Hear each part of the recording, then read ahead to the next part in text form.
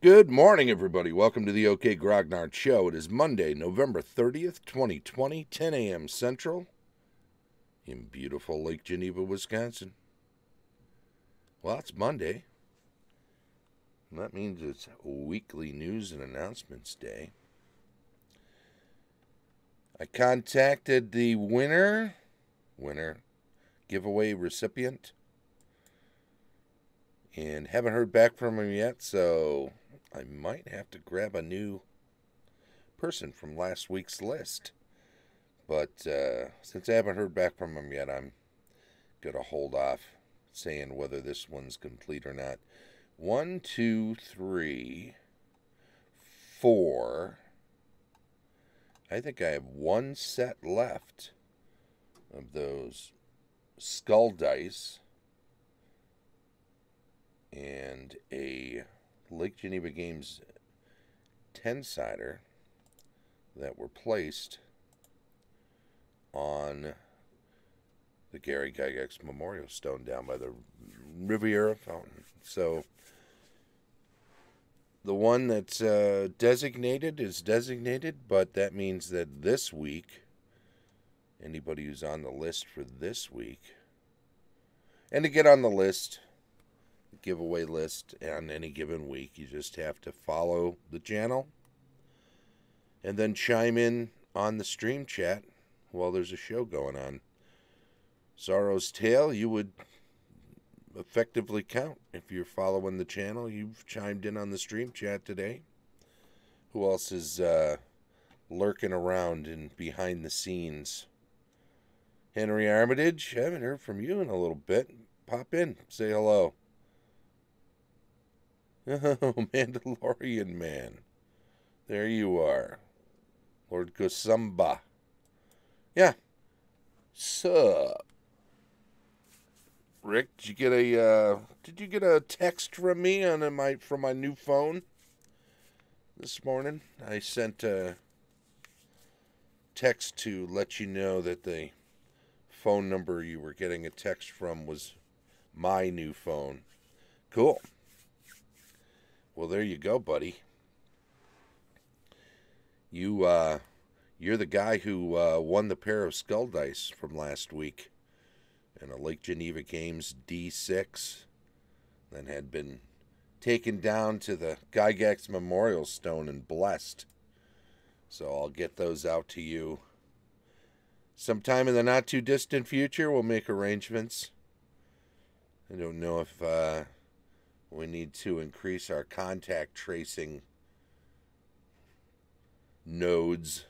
You can just mail them to you or hang on until better times. But, let me get them to you because you never know what's going to happen. You might want to pass them on as Christmas gifts to somebody, some youngster, or keep them for yourself. You still play a little down and dirty. I'm sorry, D&D. So that's the goods. But this show is not just about handing out dice.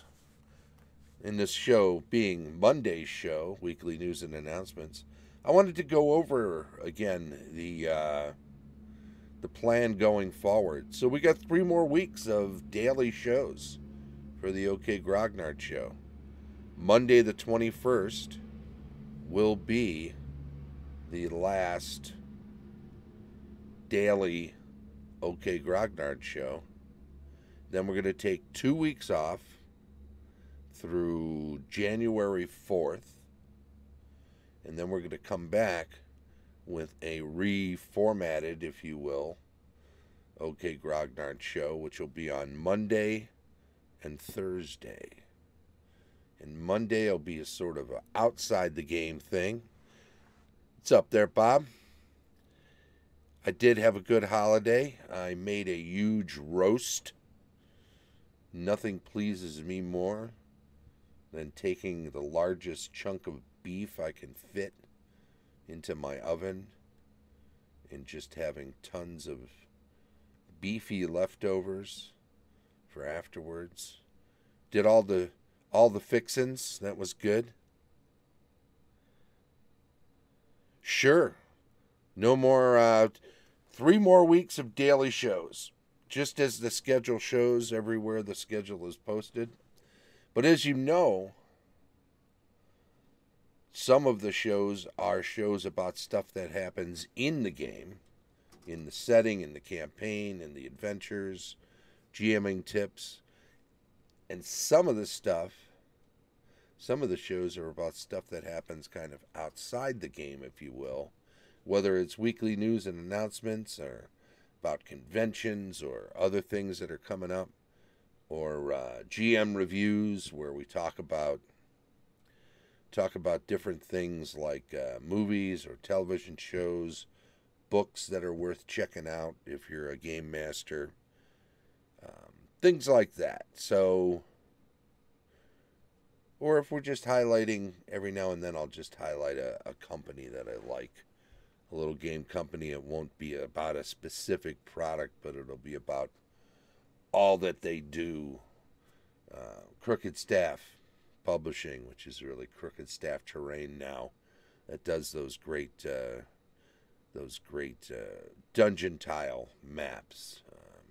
The Forge Studios that does all that map and illustration combination work. Dyson Logos maps, all of those things, or some other companies that support the channel, like Rick Hershey's Fat Goblin Games. All the artwork he does. There's a lot of stock art that you can use for games, but there's also adventure material. Carlos and Amanda, who do Castle Entertainment, CASL Entertainment. They have tons of adventures that are just ready to run. First edition Osric adventures. Of course, the Antipodean D20, Heath down under, always enthusiastic, always giving us the news about what's happening on the other side of the globe. And, of course, the granddaddy of all game companies, in my opinion. And he's got a sale going on right now. Tom Tullis's Fat Dragon Games.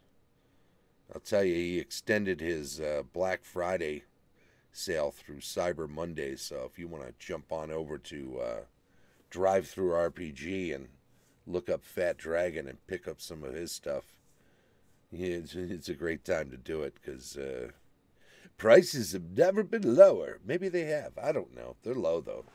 It's a sale. It's a good sale. He likes running sales. You should always take advantage, grab a few things. There's just so much to grab. You can't get it all.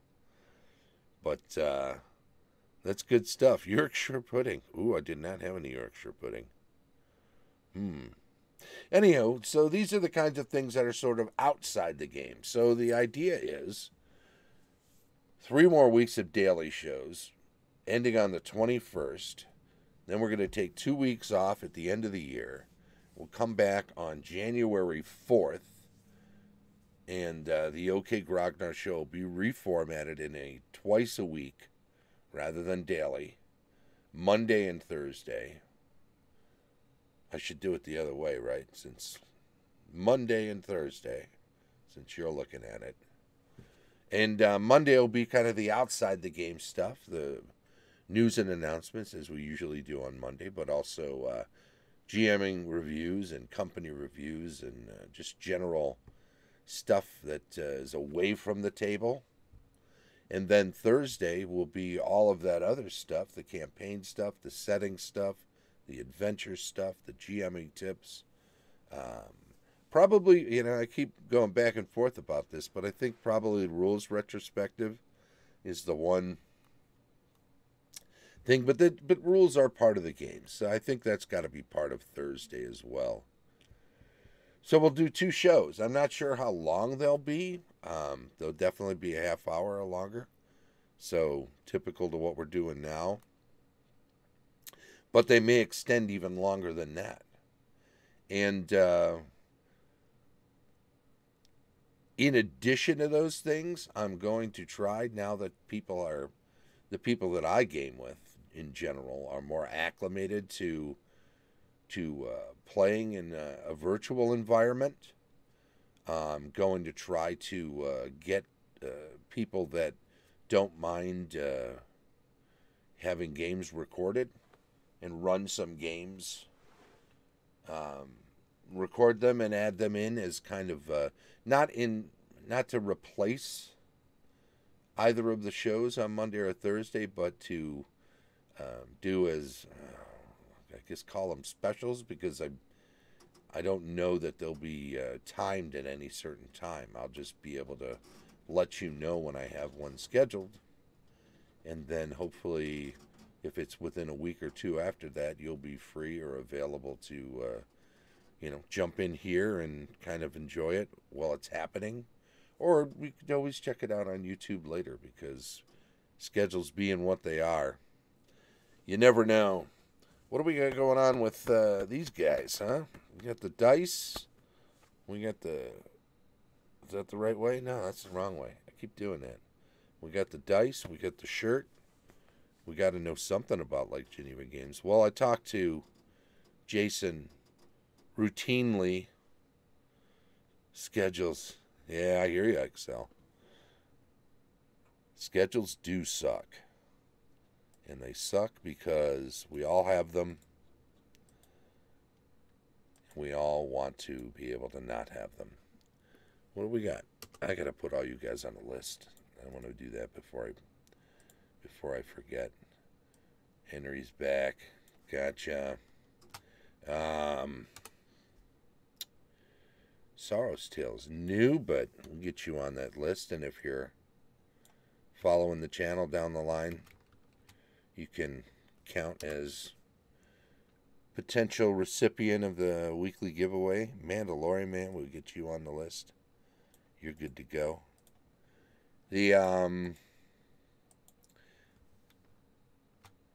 thing about those games is I don't know how often we'll be able to do them. I mean, ideally, it would be great to get a regular campaign running.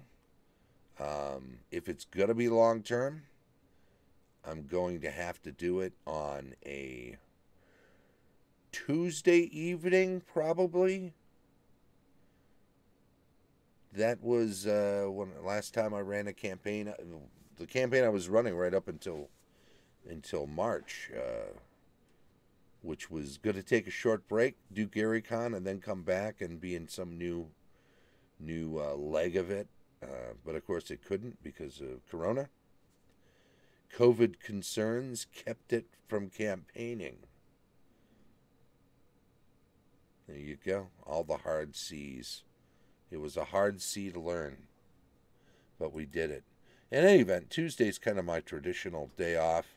And if I was going to start something new, I'd want to start it in a way that it could easily continue once we get to the other side of this. I think with all we're hearing about vaccines and stuff, we're probably looking at March or April at the earliest, but at least there's light at the end of the tunnel on this whole thing.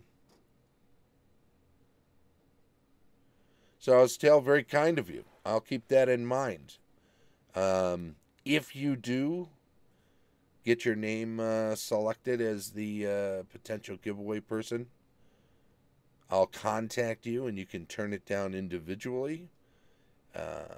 Stuff's going to change all the time, what I'm giving away, and it might be interesting or it might not to you. You may see something on a given week and say, oh, you know what? I would like that. I'd like that. I have somebody I play with all the time who I know has spoken about this thing, whatever it is, on a given week. So you know what? I'll just anybody always has the option of just saying, yeah, I've got gave away a couple of DVDs on earlier weeks, and but if you'd already have that DVD, and throw it back in the pond, right? Too small. This one's not a keeper. Let someone else get it later. And that's all good. I'll just draw a different name, and that's fine. But we'll do it on a week-by-week basis. I appreciate you saying that, though. That's very kind of you. I often do that with certain giveaways myself because I got a lot of stuff that that I might already have something that someone's given away, or it might be something that sometimes, you know what, you get something from a giveaway and it's like, oh, I don't want to see this. I know so and so is going to run it. It's an adventure or something, and you don't want any spoilers, so you don't want to look at it. But you never know. Like I say, we'll do it on a week by week basis and we'll decide. So when we come up back on the 4th, it'll be kind of weird not doing a show every single day. I've been doing this since March 26th now, and it's kind of helped me keep track of the days of the week. Am I endangering myself by not posting every single day and making sure I know which day of the week it is? Maybe. But I'm also going to try to get into doing a lot more virtual conventions week to week. And even though I might not be able to stream them, I certainly will have them have a chance on Mondays at the end of them to share information from them. I'll be able to let people know when I'll be involved in one. And if you want to go sign up for that virtual convention, as you can from anywhere in the world with these things, right? And jump into a game I'm running. I will try to time it so that I'm putting it through like on a Monday morning, so that all seats are available when I make that announcement on a Monday. And then if you wanted to jump right over, I'll have a link available in the show notes so you can go check it out.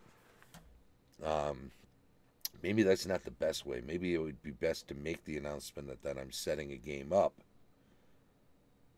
And then after the show's up and ready to go, say go put the game through at noon or at 6 that day, so that you get warning in advance that I'm going to submit a game. And then if you're available, you can jump into it. But they're fun.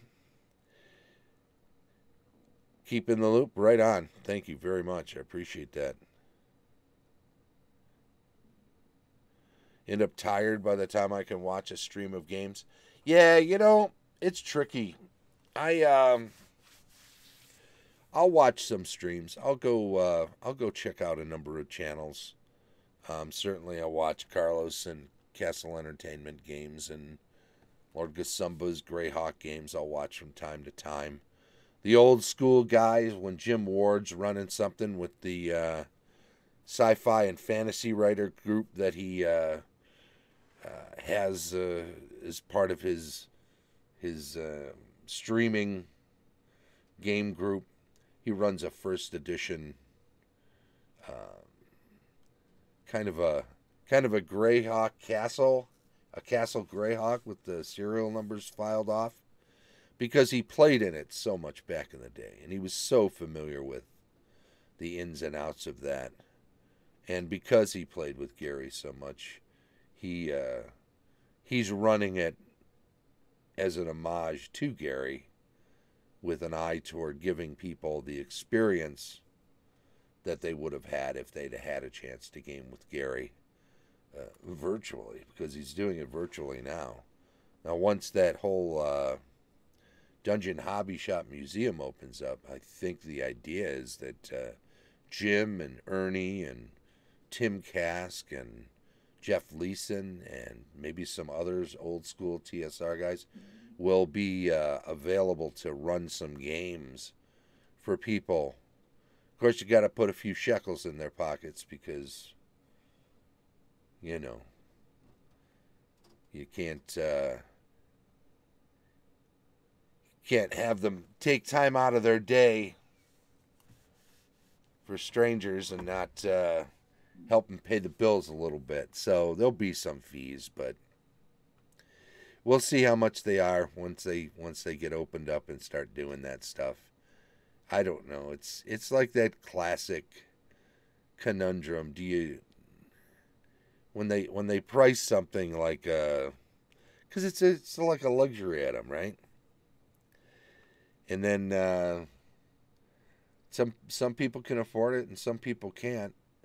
It doesn't mean if someone can't afford it, it doesn't mean it should be less, that it should cost less, because it is what it is. Pricing is not based off of whether someone can afford it or not. So it might be a little costly to have to be able to bring your group in or to jump in with a group and play in a game with one of these guys. But I'll tell you, it's just so much fun, and it's it's like treating yourself to, I don't know, like a round of whirly ball. I got the whole gang out. We went and played whirly ball or laser tag, where we all went to a movie and got snacks together. It'll probably cost something like that, but worth every penny just to get a chance to do that once with one of these guys, maybe two of these guys. Maybe you do it. Maybe you do the circuit. Maybe they'll have a deal where you can set up a game with each of the different available old school DM guys, and you do like a punch card, and after you get so many punch cards, you get a free one. I don't know. Maybe they'll do something like that. Bob says, I spend all day, Monday to Friday, online for work right now, and have since the start of March, yeah. And that will continue for the foreseeable future. And man, it is hard to want to be sitting here for fun when I'm off work, even for gaming, which I love. Yeah, I hear you, man. It's, when you have a job that has you in front of a computer all the time, it can be really tough to sit in front of a computer and have fun. And I don't care if it's a computer game or if it's watching people play a game or a stream of a show of anything, or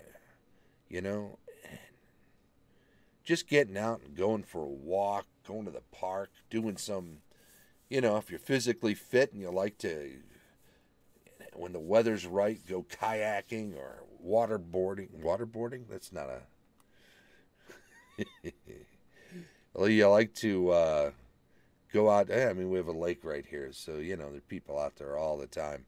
I'm not a big outdoorsy person myself, but, some people, they have a weekend off. They want to go camping. They want to go skiing. Love some good waterboarding, right?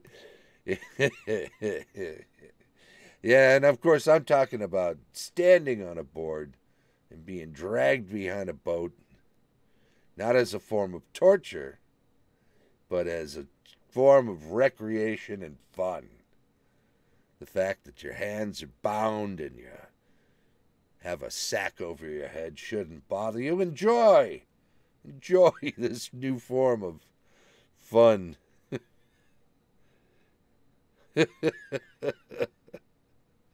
Oh, no. 809. Monster. Oh, no. Well, we had my father, brother, and I just drop in the chat. You know them, the FBI. And they said, I'm now on a list for my suggested recreational activity. So, fair enough. Fair enough. Haul me in, just let me grab a few things so I can, my laptop and stuff, so I can run a game from my cell. I doubt they let you have a laptop. I'm probably out. But if you like water skiing or sailboarding, or if you like in the wintertime skiing or just getting out and hiking. God, there's so many wonderful trails.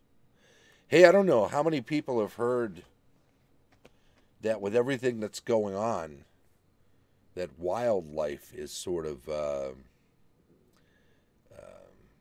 re-entering areas where they were more scarce before. I'm not saying that hunting is down or anything like that. Our buddy Don, who joins us all the time, was just posting about a hunting trip he made with his brother and some other members of his family. And I guess they had a really good weekend. But I understand people are starting to spot like coyotes and mountain lions and bears in areas where they weren't traditionally seen for some time. As if to say that with less human activity, the pushback is real. So watch yourself. Hey, if you're going hiking, you know, I know even when Ernie was taking his dog out not long ago, several years probably now, since you could go out onto the old park on 50 there, the old closed golf course, when you used to be able to go in there and run your dogs or do stuff like that. Every now and then we need to be out there. He'd see some coyotes on the fringes of the woods there. So even nowadays, even then, before we were less apparent in the world, Dank plays games. Hey, buddy. Thanks for popping in. Let's get you on the list here. Am I missing anyone else here? I think I've got everybody. There we go. Good to see you. We've been talking about the fine line between outdoor recreation and torture for those of us who are in gamer shape. This double XL shirt is what is traditionally known as a gamer small for those of you who I'm sure most people are actually in better shape. It's just a running gag. Don't mind us.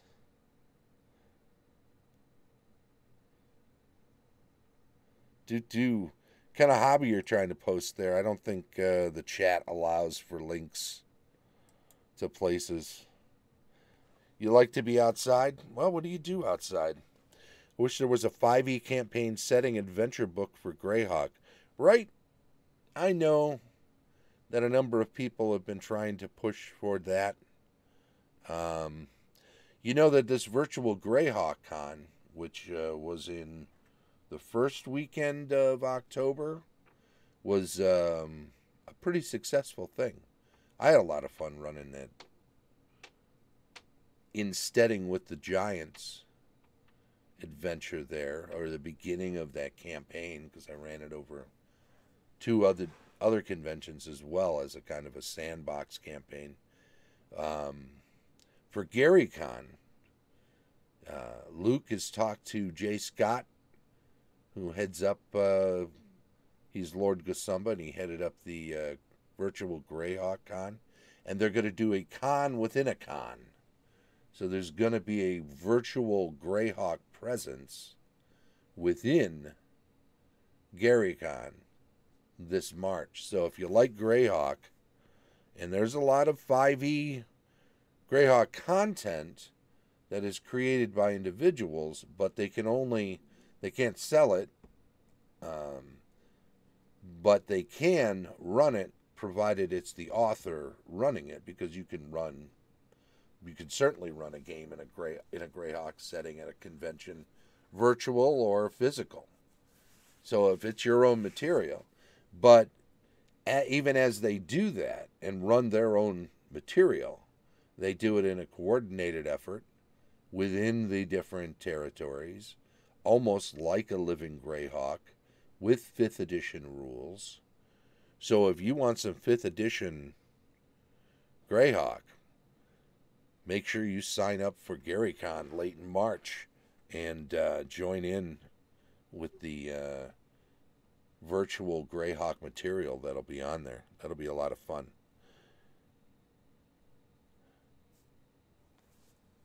Bob says, I can't Wait for the day I can immerse myself in gaming a lot more. Yeah, right on, man. That's always the thing, too. When you're younger and you have more time, you don't have the money to be able to do it. And then once you're older and you've sorted your life out more, suddenly you don't have the time. You're so busy with family and friends and children and house payments and jobs that always want a few extra hours out of you for nothing. The bastards. The man. But we do what we do to get through, and we eke out some fun when we can. So keep looking for those opportunities. Certainly look for Sorrow's Tale said, I had a lot of fun, played 3 games there. Thanks, Lord G. Right on. Big thanks to Lord Gasumba for all he does for Greyhawk and for, well, he runs a 1st/2nd edition game, and so old school gaming is the way he does it. But those 5th edition ones, man, they had a whole panel of them. There were a ton of them. It was like Adventurers League in Greyhawk, in a way, or a living Greyhawk updated from 3rd to 5th edition. You know, it was set up like a organized play convention series of games, and you could jump into a whole bunch of them over the course of the weekend. You'd probably keep your whole schedule packed with 5th edition Greyhawk if you wanted to. Hard to believe how huge 5th edition is. It blows my mind. Yeah, you know, you're right, Bob. It's really come into its own with 5th edition, in that it is less of a niche hobby. I doubt that there are many people in places where the game's available that aren't already familiar with the game, at least in passing. Even if they haven't actually played themselves or aren't aficionados. Anyway, I'm starting to ramble now. 5e Greyhawk game from Sorrow's Tale. Nice. Nice. You should run some for GaryCon. I think there's a midwinter con coming up too in January. I'm looking into that as a place to run some RPGs, some games, and maybe some board games too. I like to, Tom and I do some virtual tabletop board gaming, usually once or twice a week on Tuesdays, Fridays, around lunchtime. That's a lot of fun. It's different than regular board gaming, but not so different. It's just as fun to get a chance to play with friends through Discord, using that as a voice chat and using whichever virtual tabletop. Yucata.de, a German site that does virtual tabletop board gaming, Board Game Arena, Tabletopia, whatever you use. They're a lot of fun. Anyway, I better wrap it up here, but thank you very much, everybody, for popping by today and joining me on this Monday after the holiday weekend. I hope everybody had a good time. I hope everybody stayed safe and secure and will continue to enjoy gaming. Keep looking towards spring, folks. I think those vaccines are giving us some inkling of when we're going to get to the other side of this. We can start doing some gaming in person again. And obviously, doubly true for me, who's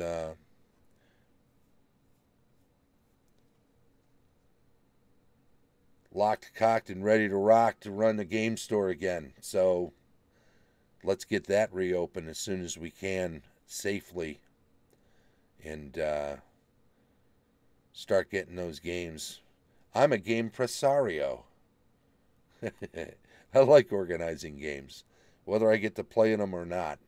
I like making sure people are having fun and playing games and getting together and all of that. And man, that's what I miss the most from the store being closed. It's not, I like selling stuff. I like putting games in the hands of people. I like being able to play games at the store myself, but I really, really enjoy organizing all those small events and, you know, scheduling them, getting the tables ready for people to play, maybe finding little extras for them to use at the table while they're playing. I miss that. So we'll get back to that soon. Anyway, thank you everybody once again. I will say, come on back and join us these next 3 weeks while we're still doing daily shows when you get the chance. Tuesdays, cartography and world building, all of these at 10 a.m. Wednesday, campaign discussion, GMing tips on Thursday, building adventures on Friday, GM reviews on Saturday, and we do a rules retrospective on Sunday. Back around the horn to weekly news and announcements next Monday. If you're catching up with us on YouTube, thank you very much. Please do subscribe to the channel and give us a thumbs up on any videos that you watch and enjoy. Also, feel free to make comments. You got some constructive criticism, or maybe just want to give us an attaboy or a pat on the back or a warm fuzzy. It's all appreciated. Makes us feel good. Helps make the show better. Hey, maybe you have some ideas for how we're going to do things after January, or when we get into January with just 2 shows a week. Leave some comments about that too. Thank you once again. This has been the OK Grognard Show from beautiful Lake Geneva, Wisconsin. Bye-bye.